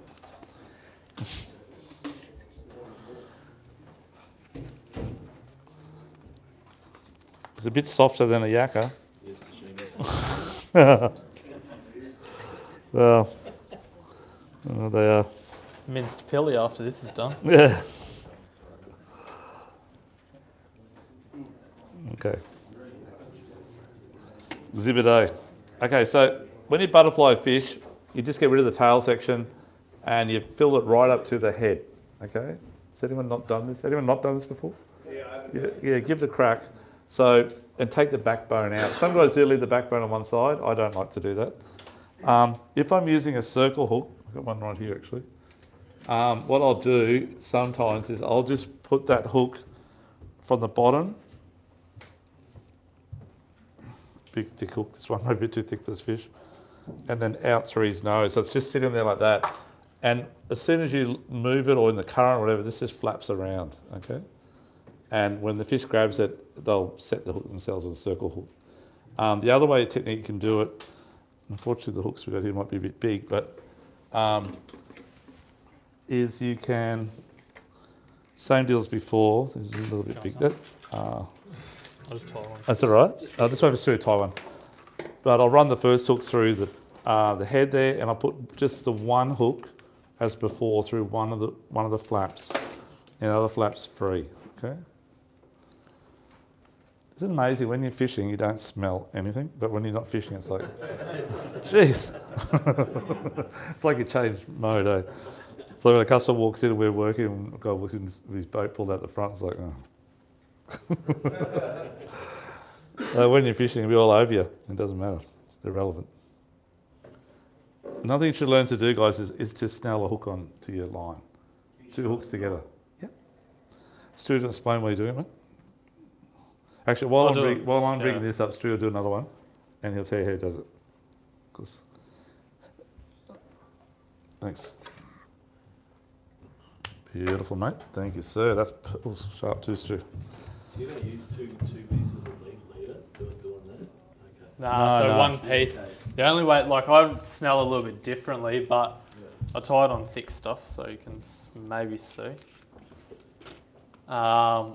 You need to cut the length of your leader first.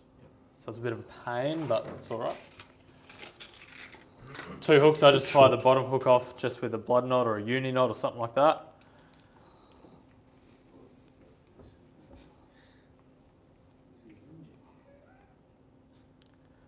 And on the other one, which is the one that we're going to snell, we go through the eye of the hook but up from underneath. So go through. It's good tying it this way because you can determine your length. So wherever your hook sits is where it's going to be. So just say we want to tie it, say that long, just for a standard size yakka or something like that.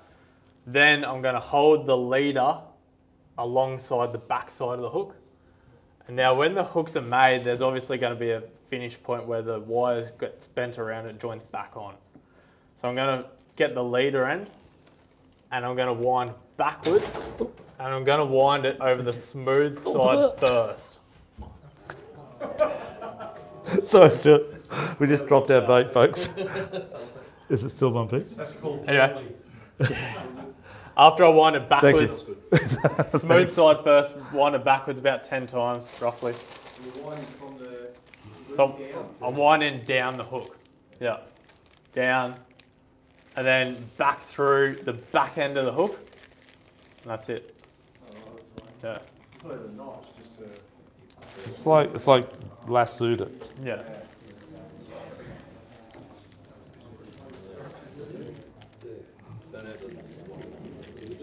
That's true.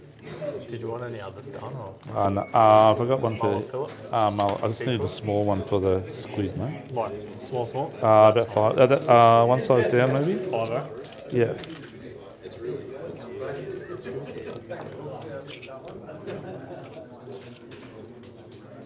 Still frozen. So, guys, I've got a squid here. So, for those of you who are land-based, squid's quite good bait, okay? And it's also good bait in the surf and also good bait off the rocks as well. And it's really good bait. Like that sort of squid there is really good bait for jacks as well, guys, in the river. 100%. California squid's the best to get. So the ones in the box, they're dear, but it takes a long time to use the box up. And they're really, really good baits, okay? So I'm going to go chase jacks. That's the go-to bait. Probably better than live bait even. Okay? Yep. Yep. And how would you fish it for the jack? Same way I'm going to do now. Yeah. Let's do a good thing there. Put my glasses, my stinky glasses back on. Thank you, sir. So, okay, if I'm going to do the live bait like we talked about before, imagine this is a live. It doesn't look very live, but imagine it is. I'm just got a single circle. Imagine it's a circle hook. It's just in this part here. Don't go right through the, actually wrong way around, sorry. Yeah, don't go right through the body. I just go through to the centre part, to the hollow part, and pop it back out. That part is quite hard in there, okay? Quite hard. But for this, that's what it is. And it's not out that side at all. It's only on that one side. But imagine now it's going to be used as a bait. I'm going to reverse the hooks around. So sometimes I'll put it through the head, but what I'll do there is I go through the body on the top right dead set centre, about here, and I poke it out, and then I'll pull it through and I'll just dig that into the head. This is how I do it. No, this is dead. This is for the Jewies. For the Jewies or jacks, doesn't matter. Don't leave the hook point exposed. It is exposed in there, believe it or not. Yeah, it's there. This is not a very good squid because it's a bit soft now. And then just a top hook in the top part there. So that's how the bait presents. And the hook up rate's really good too. Hook's there, and that works really well. But you've got to go through the top part of that hood at the bottom end before you go through the head. Don't just stick it into the head because it just comes dislodged. And you've got like one hook there, one hook over there sort of thing. It's real weird. Just off the topic, when you say you're using live for jack, No, for Jewies. For jacks, I'm using frozen California squid.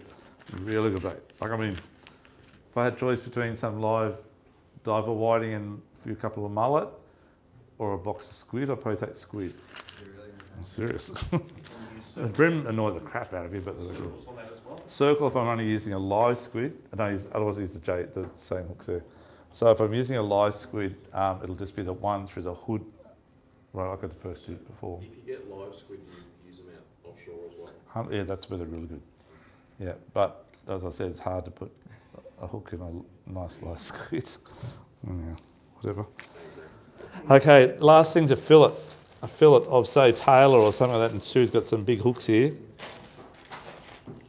So we've got a mullet fillet here. Probably second best option to Taylor. Taylor's number one, of course. For those of you down the back who's next to the bait, it's probably you, Dean. Sorry about the smell, mate. You should be used to it, mate.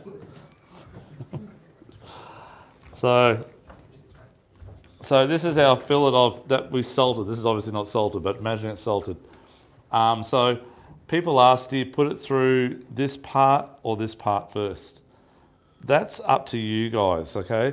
The thing is when you do put it through, like I'd prefer to put it through the flesh side because I believe it's going to eat the flesh side more than the skin side. I'd rather eat this topping than the crust, so to speak.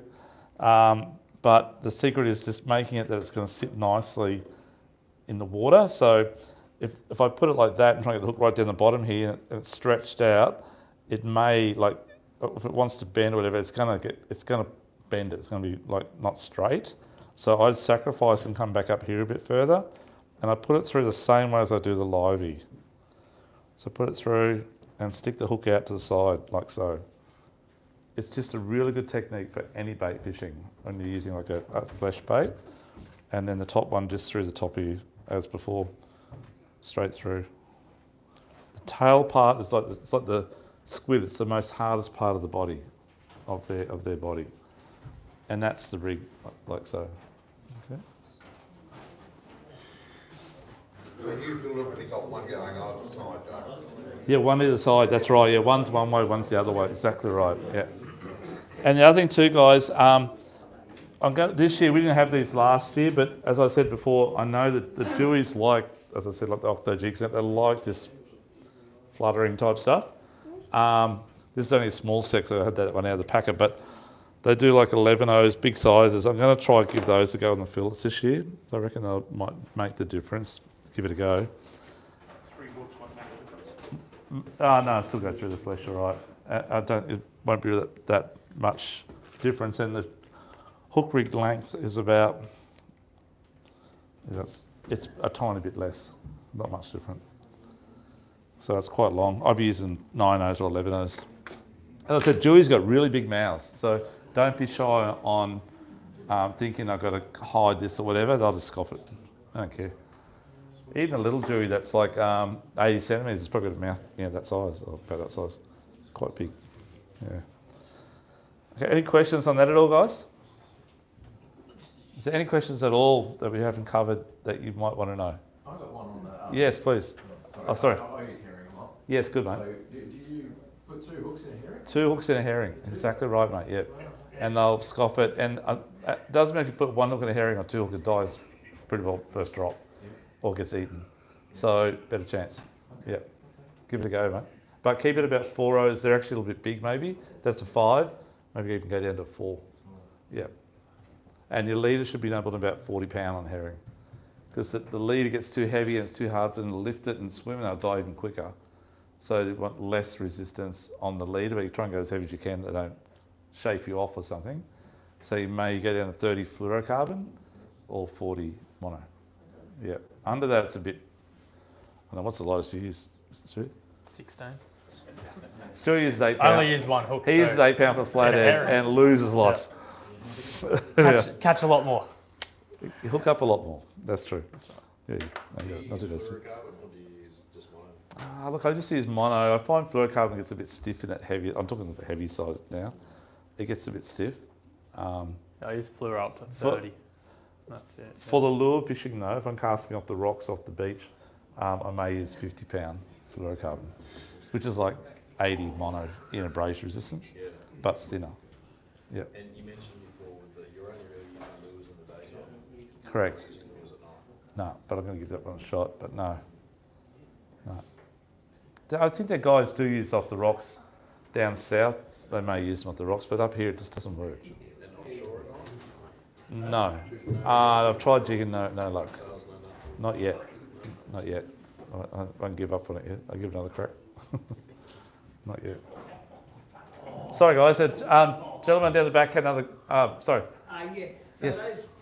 those snell rigs, are Yes. you attaching them to your main line with an FG? Or That's a really good. That's a really good question. No one's asked that question yet. Because you can bring Yeah. a shitload of them and have a swivel on them and they're Yeah. easy to go to, aren't they? That's right. So, guys.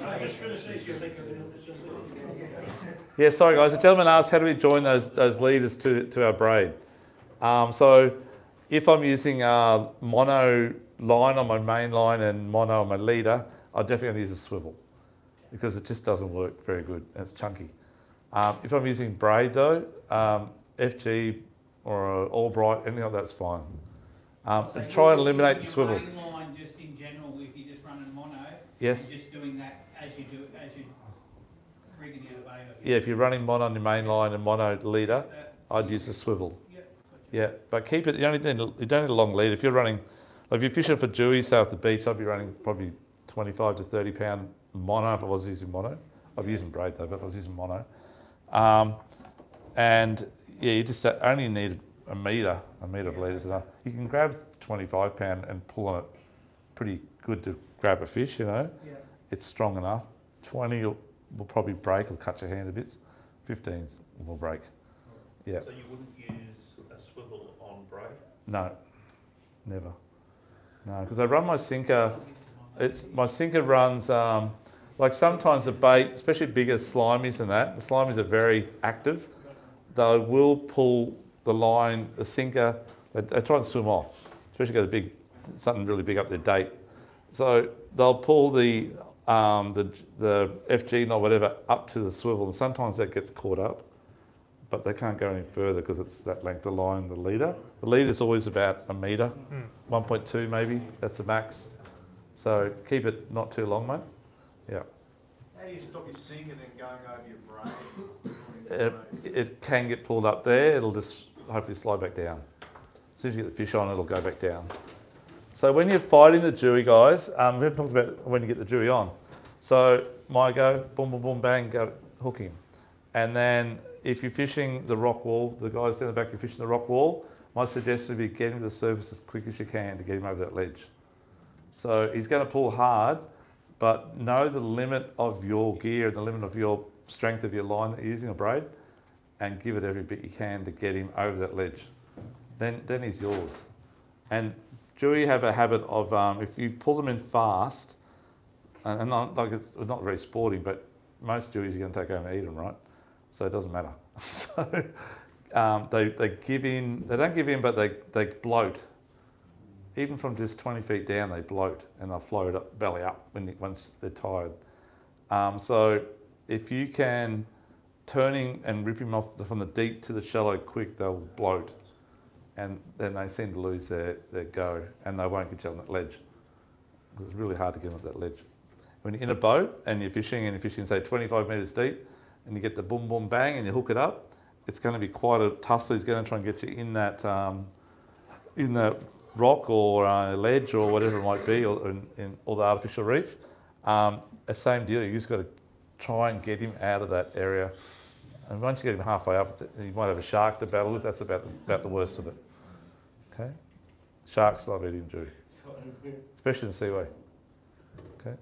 And one thing I can highly suggest, especially in the seaway, and this is any fishing too, guys, if you go to do a wrap, don't do a wrap right down near its head. Because a lot of time, in my time, I've had a lot of sharks nearly bite my hand off because they've bitten the fish right next to the boat, right there, and my hand's like that far away from the shark. So my suggestion is to grab a bit higher and lift it up into the boat if you don't gaff it. The little Jew I'm talking about.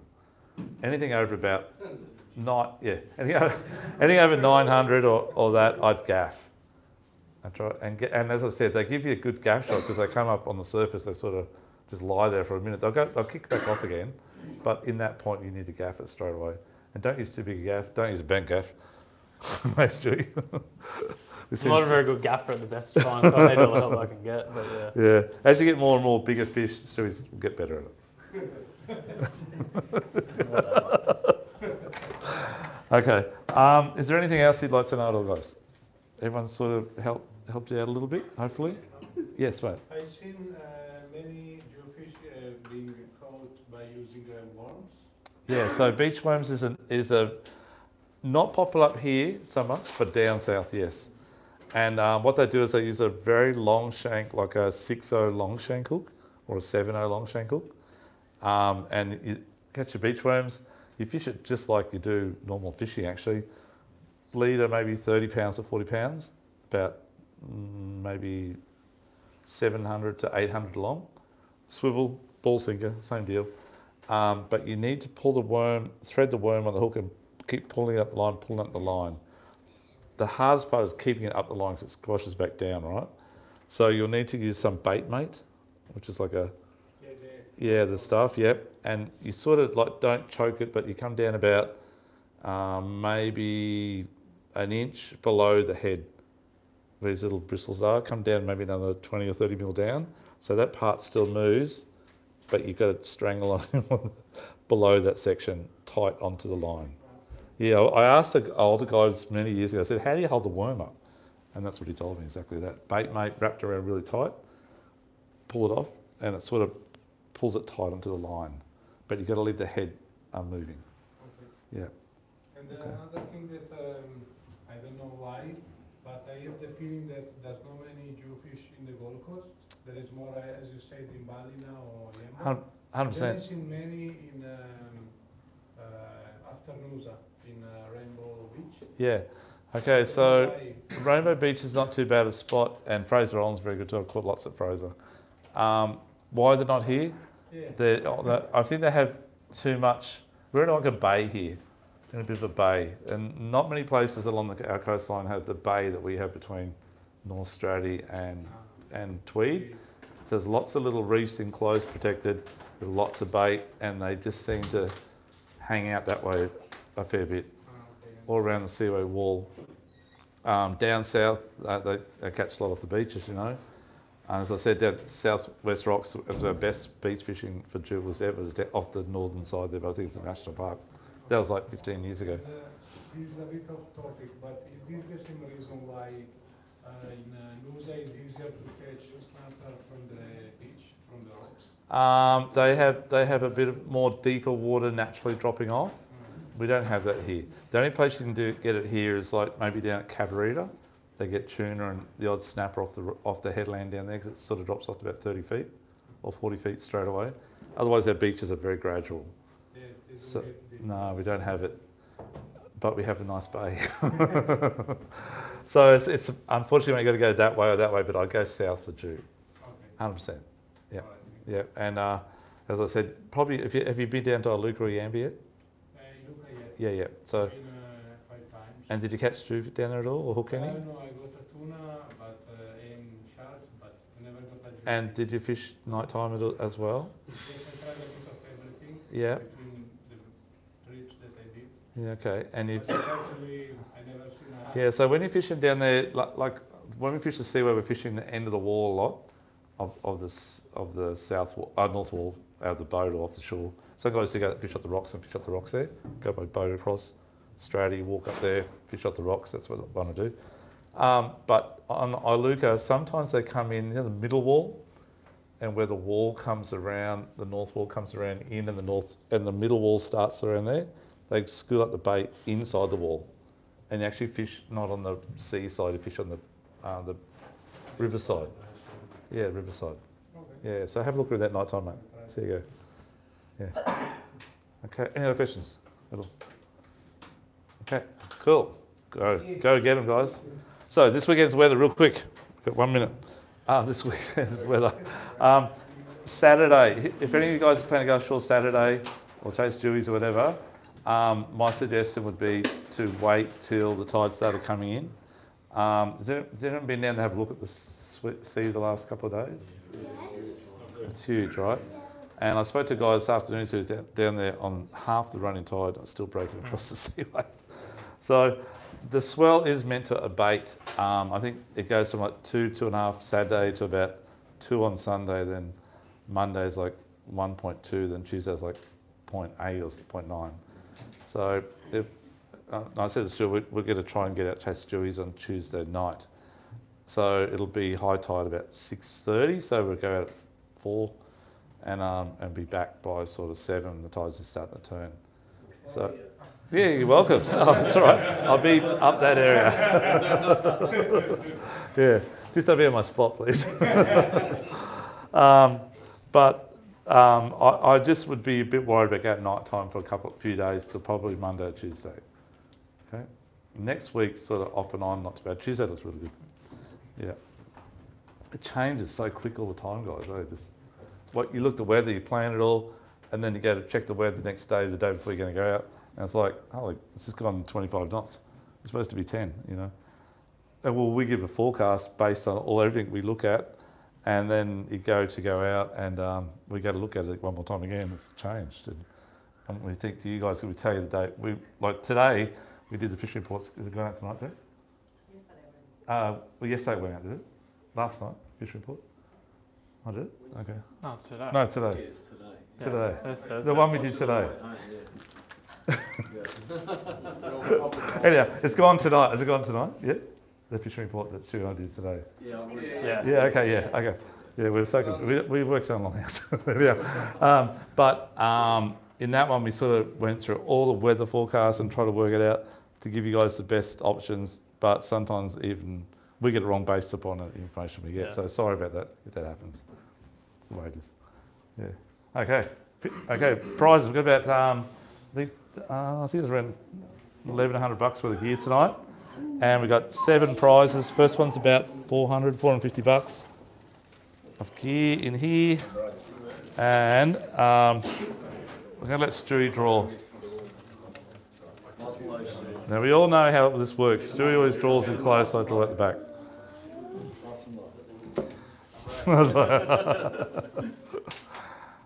Oh, 33. my gosh.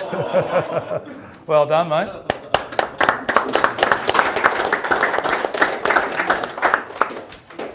It's always good to see a newcomer get one. Thanks very much, mate. Thanks, Dave. Cheers, mate. Thank you. It's actually my wife's brother, just so you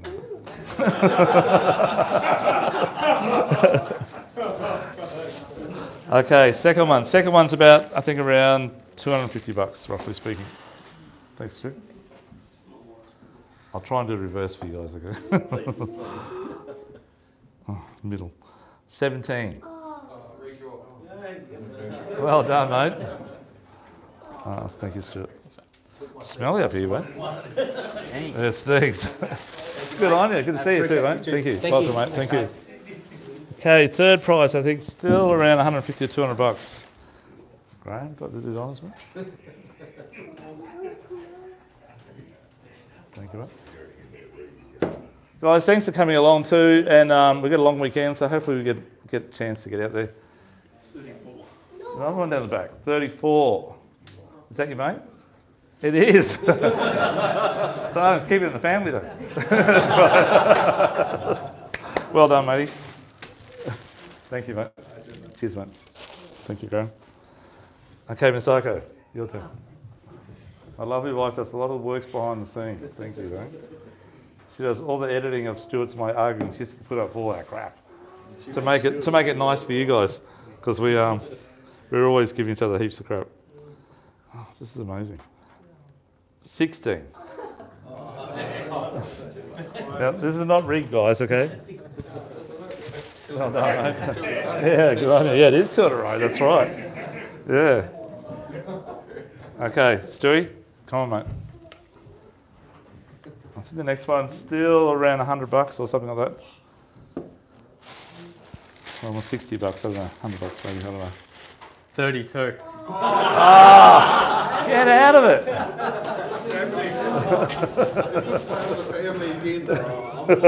That's right. Cousin. Well done, buddy. There you go, mate. Good on you. Thank you. Okay, I'm going to shake these up. He's got 15 to get up now. 15 This is for the second hand bike. Oh no, let's go finally got something else. 24. Well done, matey. Unfortunately, getting down to the dreads, but thanks, Stuart. Cheers, mate. Well done, buddy. Thanks, mate. Cheers, mate. Okay, last one. Okay. Oh, actually, we can.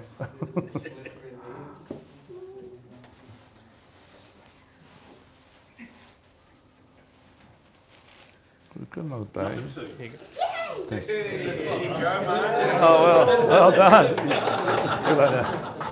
Thanks, mate. Cheers, mate. You sure? Yeah. Okay, you're a good man. You get a fillet knife for that.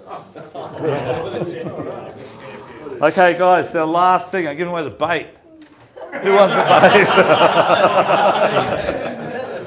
They come with the rigs. That'll be me for sure. Someone's going to take this home in their car. And if you catch fish on there, remember, we eat fish at our house. Okay, Stewie, you're the bait drawer. Gee, thanks. Comes with the guts too, the backbone. 12. 12. Number 12. Do you want it, mate? You might as well take it. You don't want it? Oh, okay. I'll throw in a jig with it. Yeah, I'll keep it out though. Good on you, mate. Tell mate. Thank you. Okay, good stuff. Okay, guys. Thanks for coming along. I hope you learned a bit and get out there and catch a